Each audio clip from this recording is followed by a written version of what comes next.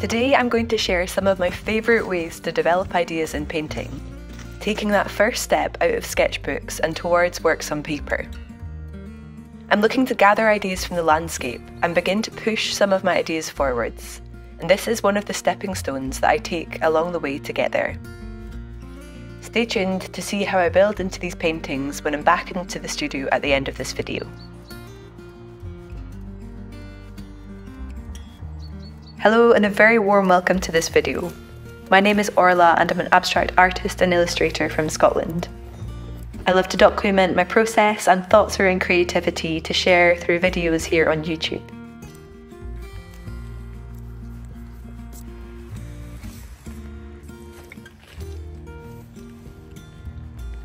I've noticed that this first thing I'm going to share with you is something which is incredibly simple, but has turned out to be very important in my process. And that is to simply continue researching and painting with an open mind.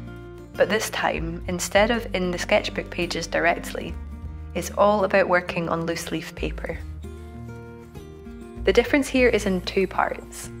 The first being mindset, and the second one being presentation or format. I think sketchbooks can be really freeing places to work without pressure.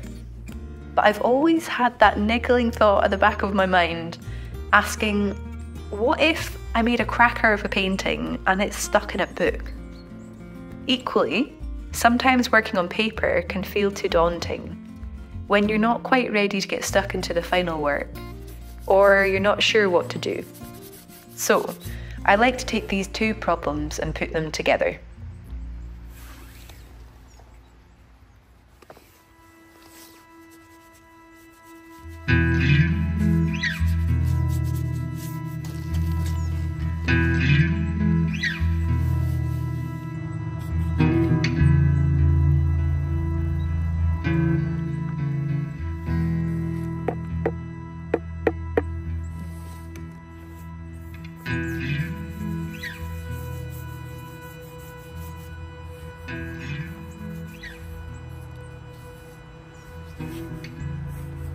I'm trying to practice an approach, which is all about maintaining that loose sense of play, whilst working on loose leaf paper. It is a total mindset thing. Looking at these paintings or sketches as things that could well get stuck into your books later. I found that this takes the pressure off of worrying about what I'm doing. So if I happen to make a masterpiece or something I'm happy with, then that is great. This lighter way of working with less pressure really helps keep me focused on reacting to my inspiration and to stay loose and open.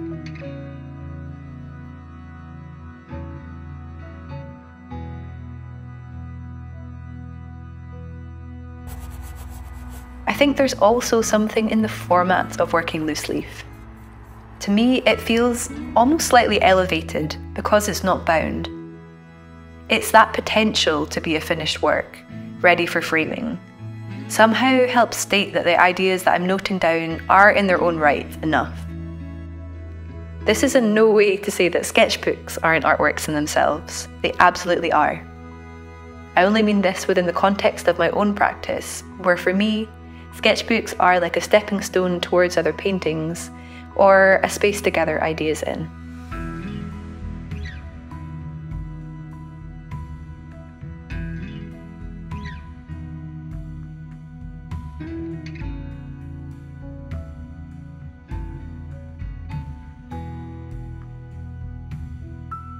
The other thing this way of painting is great for is making lots of bases to build into later back in the studio. I sometimes think of these pages like an in-depth underpainting, like the foundations for work to come. I like to take these pages and work into them in a slower and more considered way when I'm back in the studio, and having these works that are reactions to landscape somehow embeds part of that practice and memory within the work itself for me. It helps to take me back in my mind to the sensations and the moments of that environment, to tune into the place even when I'm not there. Thank you to everyone who has left me a suggestion on my latest YouTube community post. There was a lot of enthusiasm around themes of developing ideas, and also taking that next step out of sketchbooks. So I hope that some of what I mentioned might spark an idea to interpret within your own work.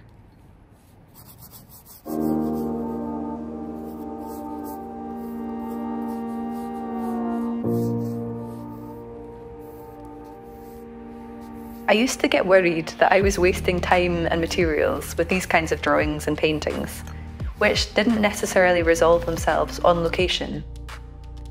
But I stuck at them without really knowing why for absolutely ages. I think what I learned from this is that if there's something that I do in my practice, but I don't know the why yet, to just keep going at it. It can take years for parts to fall into place. So maybe if your gut feels like a process is important, I'd say trust your intuition.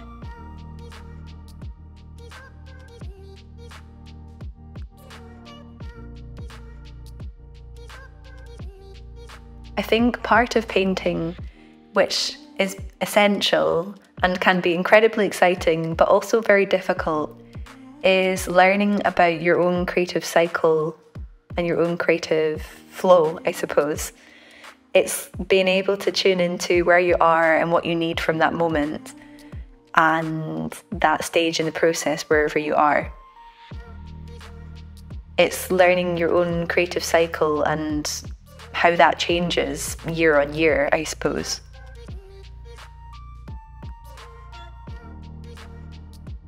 It's easy to fall into the trap that creativity is linear and that we can just do research, development sketches into final works, but it isn't always like that.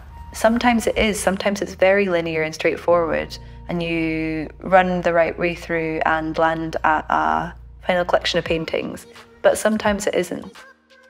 Like today, for example. Here I really wanted to start off with loose leaf pages on paper when I got to the place because I was just so excited to get painting. And then once I'd done that, I was ready to fall back into my sketchbooks and gather some more ideas and textures into them. I think being flexible and allowing space for going backwards and forwards between stages in the creative cycle is just, well, for me, it's so important. It lets me have space to breathe when I need it. It lets me work really quickly and energetically and intensely when I'm ready for that. And it lets me refresh my ideas bank whenever I need that too.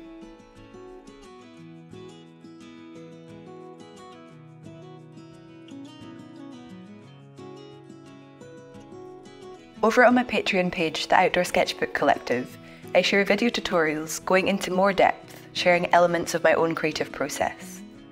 At the moment, I'm sharing a series that encapsulates the key stages of my own process, to guide you through creating a series of work from start to finish. Of course, everyone's creative cycle and process is different, but I'm sharing the most important parts of mine to offer a framework or a guide for new painters, and to offer some new ideas or inspiration to those of you who have been creating for a while. As well as these video tutorials, I create written PDF guides over on my Patreon page. And we also hold one monthly meetup via Zoom, where we can gather from all corners of the world to get together, share ideas, have a chat. And during this call, I also hold one real-time workshop to share an element of my practice. These calls are always recorded so that people can watch back and take part in their own time. Now is the perfect time to say a huge thank you to my wonderful Patreon members. Your support and your enthusiasm really goes such a long way to help make these videos here on YouTube possible. It genuinely warms my heart to see so many people getting enthusiastic about painting, about finding self-expression, about playing more as an adult, and connecting with nature and the outdoors. It's absolutely beautiful to see, and it's such a rewarding process to build out this community with you all. And I'm really excited to see how we all grow together.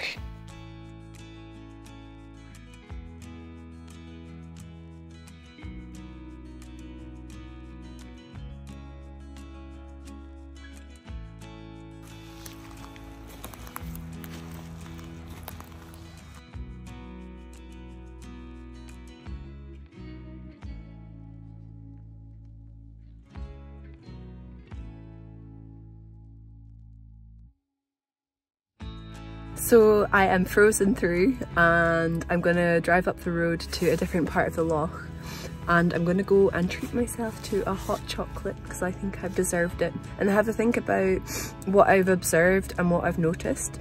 I really like taking time to just sit with myself when I'm not making anything, and this tends to be my writing time where I note down anything I'm thinking, any particular elements of the landscape which have been brought to my attention, and then I go from there, take all those words back to the studio, and yeah, I have a kind of real-time diary entry of what the experience has been like for me.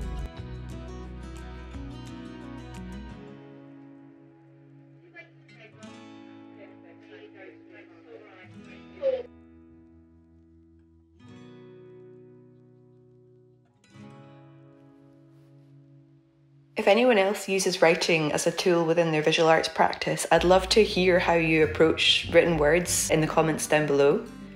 It's only in the last 2 years I've really understood the importance of written words in my practice as a tool for ideation and research and for analysing my work. It's there along every single step and has really made the whole thought process and understanding my thinking so much easier for me.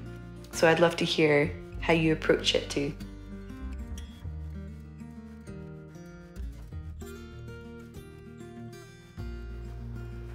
I always find it really difficult to see what I've actually made straight away, so I like to take some time to be able to stick them on a wall somewhere and to be able to step back and look at them from a distance.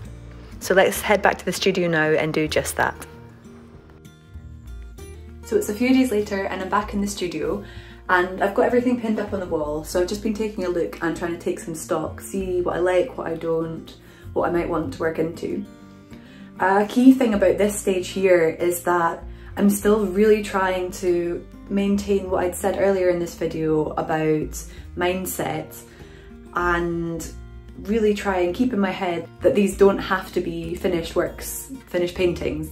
They are purely explorative. I'm thinking about it, about exploring materials, mediums, composition, just seeing how everything works together.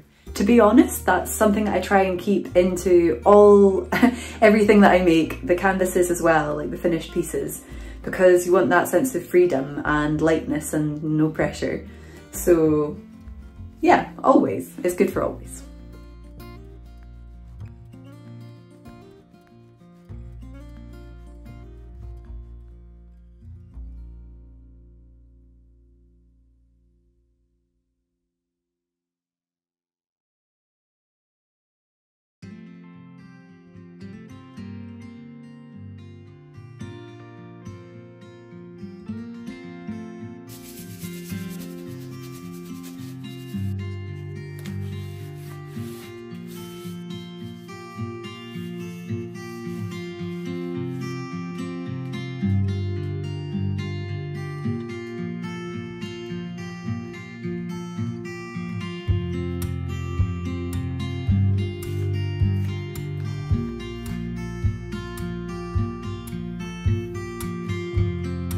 Something that I love to do when I'm developing paintings like this is to spin them round and turn them upside down so that I can see them from a different perspective.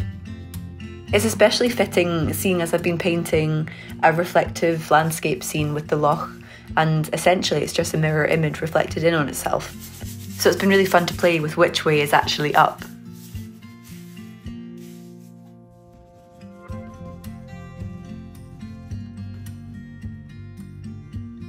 This upside down nature to painting makes you find the balance in the work again. You've got to kind of problem solve your way out of it by using colour or some element of your practice to give it some weight and direction. For me, I tend to use colour to find the balance again, and that's what I've been trying to do with these paintings here today.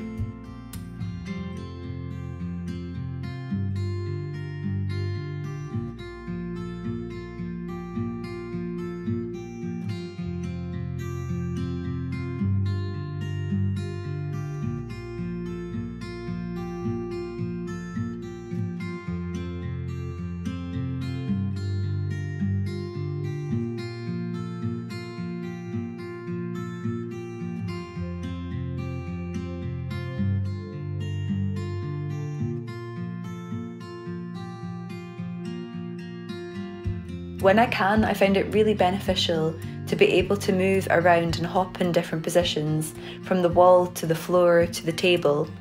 And this change of location whilst I'm working in the same painting session helps me get a fresh set of eyes almost. It lets me see things anew and notice things. And I think this is probably from the change in angle, which physically gives you a new perspective of the piece.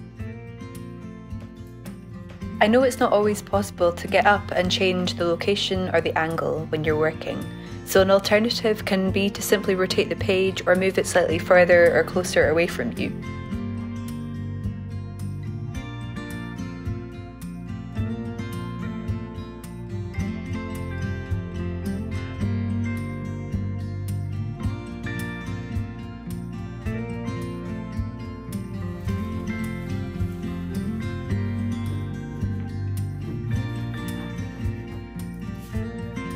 So I have these very handy viewfinders which I often use for my in-person workshops that I run, and I love to use these as a development tool when I'm looking at paintings, especially like as I'm working in progress.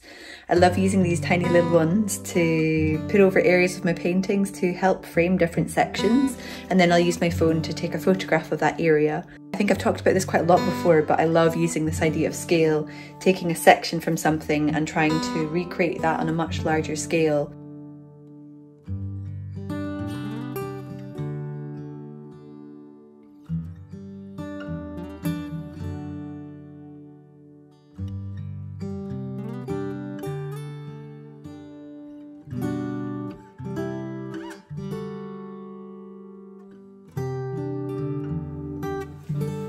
I'm going to take these paintings once they're all dry and leave them under a pile of something heavy, probably some books, for a few days to help flatten them out. That normally sorts them right out. And then my plans for them are probably just to take a step back for a week or two from these works so I can see them with fresh eyes properly in the future. I've got quite a few ideas up my sleeves for things that I want to bring into this collection of paintings that I'm doing. I definitely want to do more analytical sketching from marine life. I've got some photos to work from some trips and some other people's trips too that have kindly let me draw from them. So I'm going to work into that and pull everything together and see what happens later down the line. But this is definitely going to be one layer or one reference within a broader collection of ideas that will go together into some kind of melting pot for the final works. As always, thank you so much for watching and spending your time with these videos. I hope that they've given you a nugget of an idea to follow in your own work, or they've just been relaxing to switch off at the end of your day too. So yep, as always, thank you, and I will see you outside.